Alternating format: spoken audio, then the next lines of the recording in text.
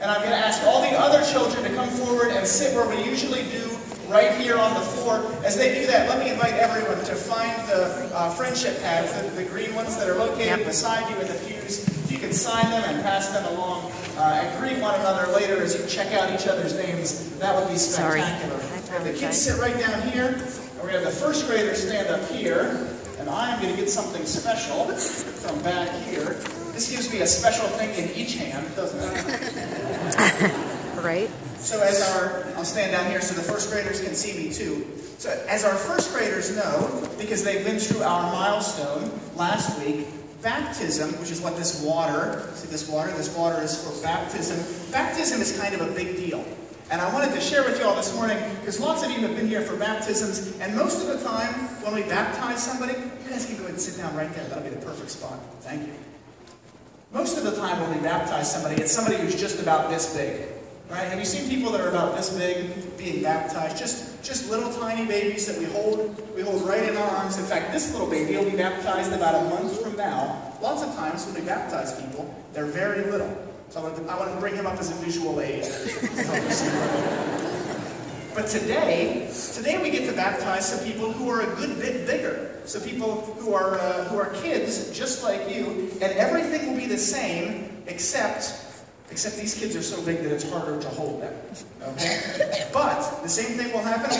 We'll use this water, and we'll make the same promises, and their parents and their families and people close to them will come up, and then everybody in the church will make a big promise, and that's why I'm so glad that you all are down here, and especially that our first graders who learned all about this are up here, because when the time comes, and Mrs. Kwong, where's Mrs. Kwong?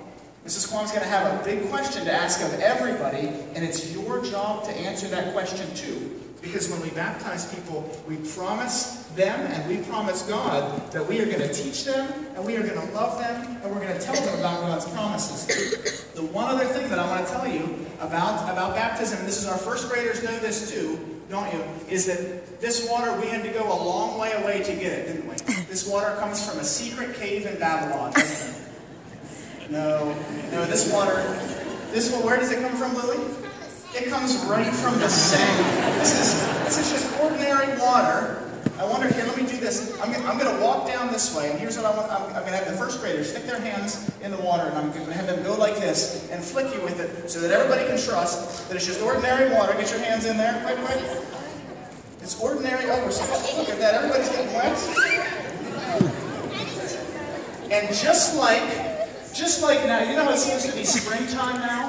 Just like in the springtime, the rains fall down and the water helps the flowers and the grass and the trees to grow. The water that is in baptism helps us to grow, to know God's love, and to understand and to love God and Jesus back. So now what I'd like to do, I'm going to ask our first graders who have learned all about this, I'm going to ask you all to sit right here. You sit right down with your friends, right on the carpeting. And in a couple of you all get front row seats for this very special time. I'm going to invite our baptism families and our elders and deacons who are participating today to come right up around. And they'll be up here, and you all, I want you to listen carefully for when it's your turn to make your promise. You can come right up there. For when it's your turn to make your promise, and then first grade milestone participants, you have to pay close attention, because at the end, there's something very special for all of you to do. Friends, as we enter into this time of sacrament, let us hear these words from the Lord Jesus Christ. Jesus said, "All authority in heaven and on earth has been given to me. Therefore go and make disciples of all nations, baptizing them in the name of the Father and of the Son and of the Holy Spirit, and teaching them to obey everything I have commanded you. And remember, I am with you always, even to the end of the age." Hear also these words from Scripture. The promise is for you and for your children and for all who are far away, for everyone whom the Lord our God calls. And so it is that trusting in the promises of our Lord Jesus Christ and obeying Him, we baptize those whom God has called. On behalf of the session of Crossroads Presbyterian Church, I present Timothy John and Benjamin George Doolan, sons of Joanne and Michael Doolan, and Kai Jerome Kriegel, son of Deborah and Jeffrey Kriegel, to receive the sacrament of baptism.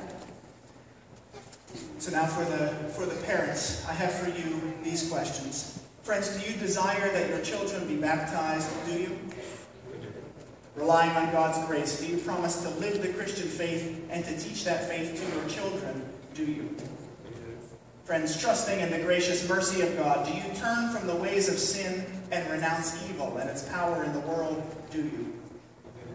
Do you turn to Jesus Christ and accept him as your Lord and Savior, trusting in his grace and love? Do you? Will you be Christ's faithful disciple, obeying his word and showing his love? Will you? And now a question for the sponsors. Friends, do you promise through prayer and example to support and encourage this child, these children, to be faithful Christians? Do you? Now Elder Mary Kwong has that question that I promised for the congregation. Do we, as members of the Church of Jesus Christ, promise to guide and nurture Timothy, Benjamin, and Kai by word and deed, with love and prayer, encouraging them to know and follow Christ, and to be a faithful member of this church? We do. Let us pray.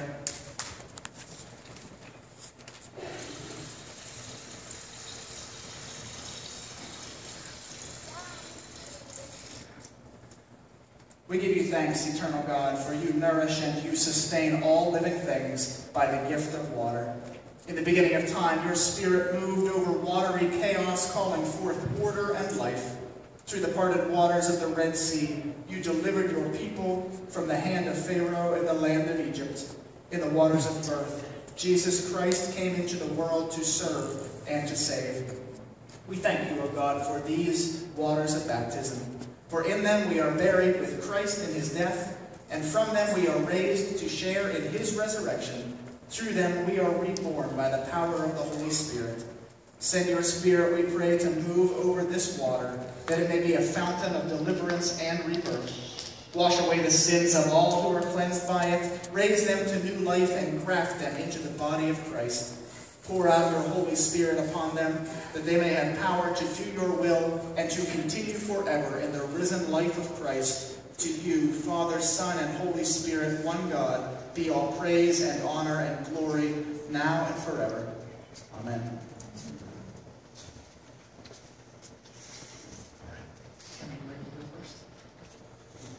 Friends, what is the Christian name of this child? Timothy John. I baptize you in the name of the Father, and of the Son, and of the Holy Spirit. Timothy, you are a beloved child of God. Live all of your days in the sure knowledge that you are saved by God's love and wrapped in God's grace. Amen. All right, Ben. Are you ready to be baptized? What is the Christian name of this child? Benjamin George. I baptize you in the name of the Father, and of the Son, and of the Holy Spirit. Benjamin, you are a beloved child of God. Live all of your days in the sure knowledge that you are saved by God's love and wrapped in God's grace. Amen. We've got another guy back here somewhere. All right, guy, you ready for this? Come see me. And friends, what is the Christian name of this child? Kai Jerome. Kai Jerome. I baptize you in the name of the Father, and of the Son, and of the Holy Spirit. Kai, you are a beloved child of God. Live all of your days in the sure knowledge that you are saved by God's love and wrapped in God's grace. Amen. Ready to go back inside? Friends, always at times of baptism, we participate together in symbolic rituals of welcome. Oftentimes, when the person who's being baptized fits right here in my arm, I will walk out into the sanctuary, into the congregation, and you all get to smile and to greet this child. Today we have a special way of doing that, and so I want to invite our baptismal children, as well as their families and sponsors, to come and join me right here in the middle of the chancel. There's a big group of us. We're all going to get together. And I want to invite our first grade milestone participants. If you are in first grade, come right on up here. And we're going to do something that people, come on up, Lily.